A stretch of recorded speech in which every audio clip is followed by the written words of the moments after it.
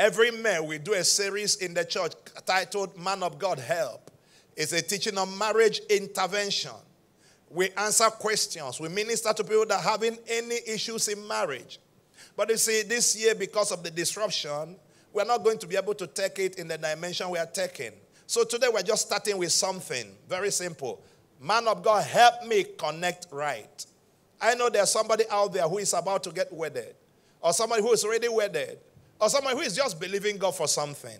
I'm trusting God for the grace for you to connect right in the name of Jesus. In Genesis chapter 2 from verse 18, it said, the Lord God said, it's not good that the man should be alone. I will make him and help meet for him. Keep going. And out of the ground the Lord God formed every beast of the field and every fowl of the air, and brought them unto Adam to see what he would call them. And whatsoever Adam called every living creature, that was the name thereof. And Adam gave names to all cattle and to all the fowl of the air and to every beast of the field. But for Adam there was not found an help meet for him. And the Lord God caused a deep sleep to fall upon Adam. And he slept, and he took one of his ribs and closed up the flesh instead thereof. And the rib, which the Lord had taken from man, made a woman and brought her unto the man. And Adam said, this is now bone of my bones and flesh of my flesh. She shall be called woman, because she was taken out of man. Therefore shall a man leave his father and his mother, and shall cleave unto his wife, and they shall be one flesh. Final verse. And they were both naked, the man and his wife, and we are not ashamed. I speak over you today that God will connect you rightly to the person that is going to be part of your destiny in the name of Jesus. Whether in marriage, in politics, in business, in ministry, receive the destiny connection you need in the name of Jesus. 4 points and I'll be out of your way. The first one is this: between being alone and becoming lonely is the intervention of grace. Between being alone and becoming lonely is the intervention of grace. Listen to me. God notices future needs. And God plans for the needs of man before the needs will arise. It's called proactive planning. They call it future back planning.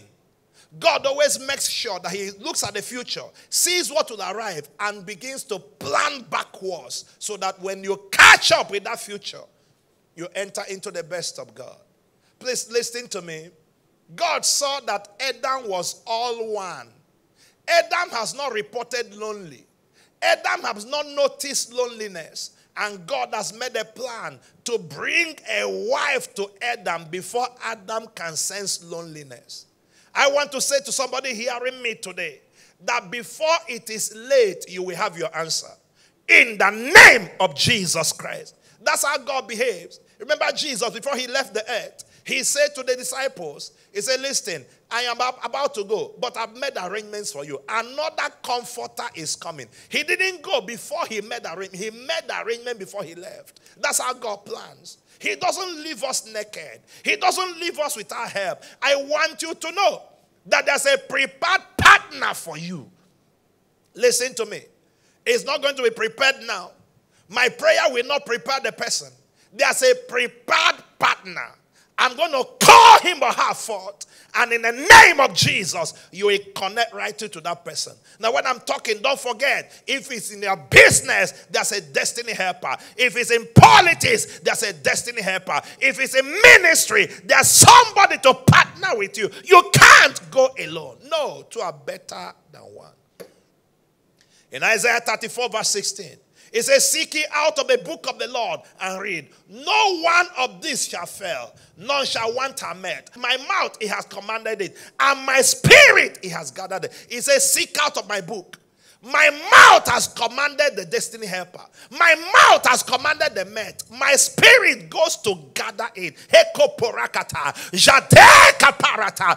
the hand of the Spirit of God go now and bring the person that you need into your life in the name of Jesus Christ. Psalm 68 verse 6. It said, God setteth the solitary in families. He bringeth out those that are bound with chains, but the rebellious dwell in a dry land. God setteth the solitary in families. Ekotora anayantehe jagia kreketolata baleporo kotolataha. You've been solitary for too long. In the name of Jesus, whose I am and whom I serve, I command your family. I bring your husband. I bring your spouse into your life by the anointing of the Holy Spirit. Yakotoroboshaha. You are looking for a partner in your career, in your business. Receive them now. God setteth the solitary in families. He said he brings them that are bound in chains. Anywhere Satan bound you, anywhere he locked up your marriage and your career, Zatele koparataha. I come in the name of the Lord. This is an intervention. Let the yoke break in the name of Jesus. Let your destiny come alive. Second point. Whoever you connect with in life will either be a helper or a hinderer. Anybody you connect with. God noticed that Adam was all one, alone. And God said, I will send a connection that's a helper. If the devil sends a connection, it's a hinderer. And the question is, who is sending to you? Proverbs 13:20. It says, he that walketh with the wise men shall be wise, but a companion of fools shall be destroyed. Listen to me. Destiny connections are either divine or diabolical. Nothing is an accident. Can you tell somebody by you there, your husband, your wife, anybody watching with you, say, I didn't meet you by accident. Tell somebody, I didn't meet you by accident. Listen to me, we didn't meet by accident. If you doubt me, ask Samson and Delilah. Delilah was sponsored destiny entrapment for Samson. Yeah, she looked beautiful, but she was a beautiful serpent. I came to tell you today, anything sent into your life to mess you up, that thing will be cut off in the name of Jesus. Some connections are corruptions. You don't need a corruption in your destiny. You need a connection that takes you higher. Anyone that enters your life is either a helper or a hinderer. Who are you connecting to? In the Bible, a young man, the Bible defines him as, called him a young prophet, went to prophesy in Samaria, was coming back and connected to somebody called an old prophet. His destiny ended in the mouth of a lion. Why? Because it was a connection that corrupted destiny. I don't know who you are connecting to. You know, sometimes when people are weary, they seek rest in wrong relationships. Many times as men, we get weary. Many times as women, we get weary. Whether a married man or a young man that's not yet married, there are times you feel weariness. Weariness of the pressure of job. Weariness of the pressure of life. Weariness of challenges in society. Weariness of the attack of the devil. And then something begins to push you into a relationship. Listen to me. Be careful that the relationship is not of the devil. You have waited for too long. Young lady, don't throw your life away because you are being weary. You have waited long ago. Young man, don't throw your life away because you are weary. Young lady, you got married and the marriage is not working out. Don't get into a wrong relationship because you are feeling weary. Anytime weariness comes, Satan sets a trap. And that's why many young girls run into a mess. Remember in Judges chapter 4, 17 to 22, you see the story of Jael and the story of Sisera. Sisera was a man of war. He's running back from battle. The battle between him and Deborah and Barak. And he's running back home and he's tired. Deborah, Barak are pursuing him. And he saw a woman called Jael and said, Jael, can I come into your house and rest? And Jael said, come and rest. Why? The guy is weary. He's a general in the army, but he's weary. He's a captain of the host, but he's weary. He walks into the house and lies down. And Jael gives him milk that is poison. He lies down there, totally fagged out. And Jael takes a hammer and fastens something on his neck and kills him right there. Why? The man sought rest where he shouldn't seek rest. I'm asking you today, where are you seeking rest?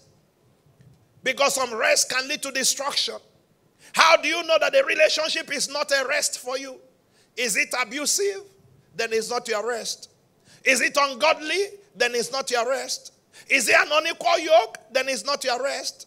When I mean unequal yoke, whether an unbeliever that you are connected to or a Christian who is not of the same standing with you is an unequal yoke. It's not your rest. Is it a dead-end relationship? The guy is directionless. He has no vision, no plan, nothing. That's not your rest. You don't need any man. You need the right man. Listen to me. 1 week in the wrong relationship, you will regret ever entering it. Don't do a by all means journey. Calm down. God has a plan. And God will bring you into your own home in the name of Jesus Christ. How do you know it's your rest? Is it God honoring? Then it's your rest. Is it destiny focused? When you came together, is there a vision both of you saw together? I don't mean did you dream in the night. I mean both of you when you talk, does it look as if your life is like an arrow pointed in a particular direction? That there's a panting in your soul and a panting in his soul that is combining to make destiny impact, either in ministry or in politics or in business. Is it destiny focused? Your connection, is it gift steering? Is he steering not the best out of you? That's how to know. Not can he perform well in bed. And then, how do you know it is your relationship? Is there feelable love in it? Do you know that love can be felt? Love can be palpable. There's an excitement that goes with it. Anybody you are connected to who is not excited about you, you are begging and pushing him or her like truck. That's not your rest. So God brought this girl to Adam. And Adam saw her and there was this feelable love. Something shook in Adam's body. Adam got up and said, now this one I go take. I saw orangutan, it's not orangutan. I saw zebra, it's not zebra. I saw chimpanzee, it's not chimpanzee. I saw Mr. Monkey. No, monkey, I'm not interested in you. This one, that's the one I want. I declare over you today, the right one is connecting to you. The right husband, the right wife, the right relationship, the right business connection, the right partner in any area. Take the grace for it now in the name of Jesus Christ. And that takes me to the third point. Until the willingness of man intersects with the will of God, God's perfect will not be activated. Until the willingness of man intersects with the will of God, God's perfect will is not activated. God brought Eve to Adam, but God did not impose Eve on Adam. Adam woke up from the sleep, and Adam said, this is now bone of my bones and flesh of my flesh. She shall be called woman. Adam was not forced. He made a choice. Psalm 25, 9-14. He said, the meek will he guide in judgment, and the meek will he teach his way. All the paths of the Lord are mercy and truth unto such as keep his commandments and his testimonies. For thy name's sake, O Lord, pardon my iniquity, for it is great. He said, what man is he that feareth the Lord? Him shall he teach in the way that he shall choose. So God will teach you how to choose. His soul shall dwell at ease, and his seed shall inherit the earth. How does God do it? The secret of the Lord is with them that fear him, and he will show them his covenant. So if you fear God, God will show you his covenant. He doesn't force you. He allows you to choose. That's why a lot of people are waiting and wasting. A lot of young girls are saying, if God has made a provision for me, where is the man, pastor? Why is there a delay? I'll tell you why there's a delay. Let me give you a few reasons why people are wasting and waiting. The first one is strange veils and yokes of resistance. Strange veils that cover them. Strange yokes of resistance. And that's why God sent me to you right now. Lift your hand wherever you are. Any evil veil covering your destiny, any yoke of resistance, ancestral yokes, witchcraft yokes, curses, bondages that says they can't locate you or you can't locate them, I rebuke it in the name of Jesus Christ. Brothers and sisters, there are many lighted people covered under bushels. There's something in the family laying claim to them, saying you are not going, you are not going. Anytime they do an introduction, it ends the relationship. Anytime it looks as if it's working, something disconnects it. And some people, before they were 25, people were running up and down. From 25 to 35, not one person have come and said, I love you. Everybody that comes around is a married man looking for a girlfriend. No, sister, that's not your person. I cast that spirit. Every demonic body odor, everything that separates you from people, every strange rag you are carrying, break in the name of Jesus Christ.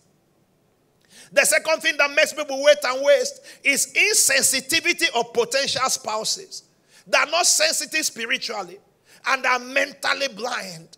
Brothers and sisters, there are many people in church who are not sensitive spiritually.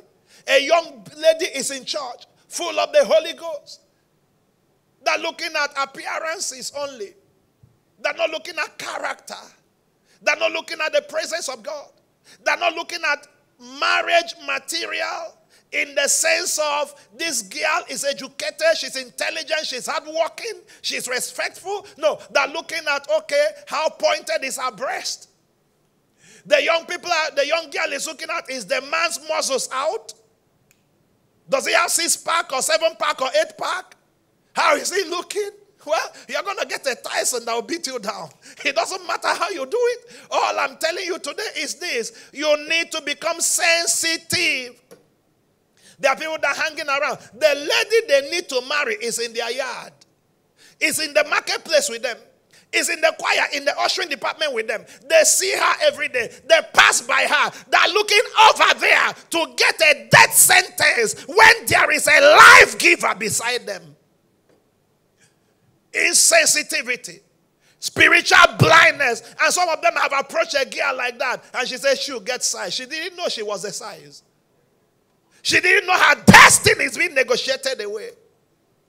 What other things? I come against that blindness, mental blindness, spiritual blindness. Break in the name of Jesus. Now your eyes are open. The third thing that can make people wait and waste is distraction of evil entanglements, soul ties, immoral corruption. The girl is too busy enjoying, in quote, a relationship with a young man who just wants her body, who has no plan for her destiny. So they keep going. It's, I love him. I love him. Oh, I'm excited about him. He has a good job. He travels abroad. He's taking care of me. Oh, things are working out. I'm waiting for him to propose. He has no plan of proposing. He has 3 other girls like you. And he's carrying on like that. And by the time he has wasted your life, and now you are getting to 30-something, and he just jumps away. 7 years is gone. You met him at 25. You are 32. And then you're going to start a new relationship at that time, and you don't know how to begin. You say, they broke my heart. You go from native doctor to native doctor. You go from church to church. You pray, you fast. God, bring him back. God, bring him back. He was never there before. He was playing a game. His heart was never with you. I take authority over soul ties. I take authority over immoral corruption. I take authority over delusions. I take authority over deceptions. Anything that's keeping you from the right person, break in the name of Jesus. Now, the eye of your understanding open. Another thing that keeps people waiting and wasting is financial and social inadequacy. The young man has finished calculating. He has planned and planned and planned. Fixed date upon date upon date. And our people say when you finish planning and nothing happens, it looks like you are stupid. You finish planning, money no come. Waiting man go does, like my village man would say. Waiting man go does. And you move on. You don't know what to do. You don't know how to move forward. I come today to tell you, my God is a source. My God is a source. My God is a source. The young lions lack and suffer want, but they that serve the Lord shall not lack any good thing.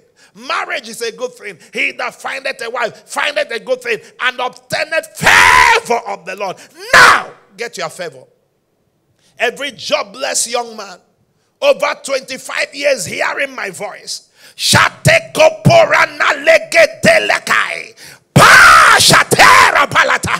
I am sent by God to you, and I command channels open to you. Opportunities be created to you. In the name of Jesus Christ, receive your job, receive your help, receive your help. Now, in the name of Jesus.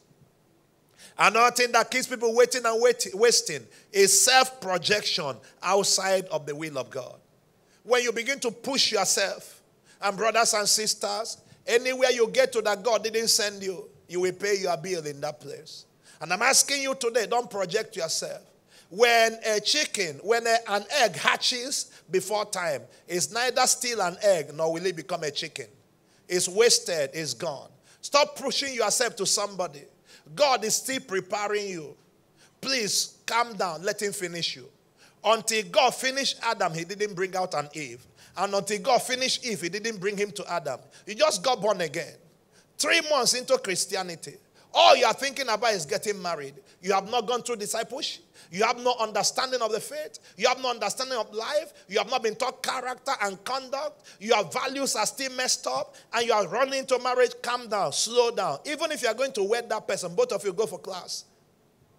Let the Christ nature be formed in you. He said, my little children, of whom I travel again in birth until Christ is formed in you. Let him be formed in you. Don't be in a hurry.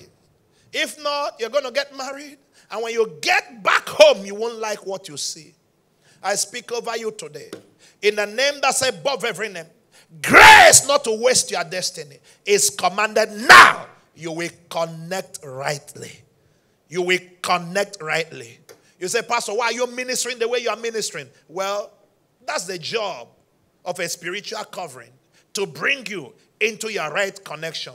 In Ruth chapter 3 verse 18. Naomi said to Ruth, he said, listen, sit still, my daughter. For this man will not rest until he has done what he needs to do today. Why was Naomi speaking like that? Because by her spiritual authority, she has settled everything for Ruth to enter into her wedding. I spent hours in the presence of God this night before coming to you. And I speak in the name that's above every name. That right now, whatever it takes for you to get wedded this 2020, take it in the name of Jesus. The spirit of resistance, break in the name of Jesus. Now, the Lord push you forward. Anything standing on your way, my God, curse it. My God, take it out of the way.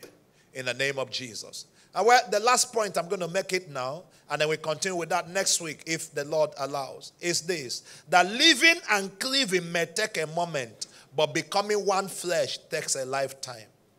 Living and cleaving may take a moment, but becoming one flesh takes a lifetime. So God will connect you rightly. Now, some of you already connected. You're already wedded. And you got to the house and there's confusion everywhere.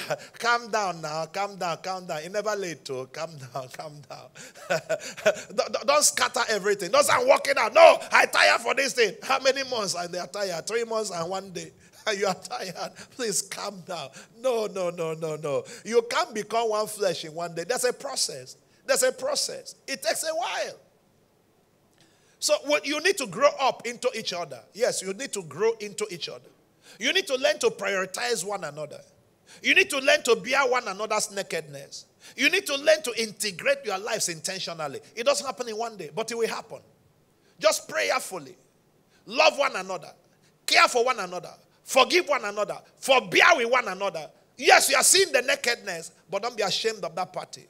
And God is going to make your home last a lifetime. Now, wherever you are hearing my voice, the beginning of every turnaround is salvation. If you have not given your life to Jesus, nothing precious from heaven will come into your hands. It will not work that way. God will not take his treasures and entrust into the hand of an enemy. If you are not born again, you are not at peace with God. And being born again means you look at your life and say, I repent of my sins. I know I'm a sinner and I'm walking away from my past. Jesus, I want you to be my Lord and Savior. And I vow to follow you the rest of my life. You need to do that. And then drop the deadly habits and begin to be a follower of Christ. You walk into church and settle down. You hear the word of God and obey it. And a new day begins in your life. Anywhere you are, lift your hand and say, Father, forgive my sins. I am sorry the way I've lived my life. I know Jesus died for me. And I receive him today as my Lord and Savior. Amen. Did you pray that prayer? I believe God has heard you. I'm going to pray for you right now. Father, let their sins be forgiven. Let the yokes of bondage be broken. Let their lives be made new. And let a new glory come forth. Today, begin a new thing. In Jesus' amazing name. Amen. Everyone, please take your seat briefly.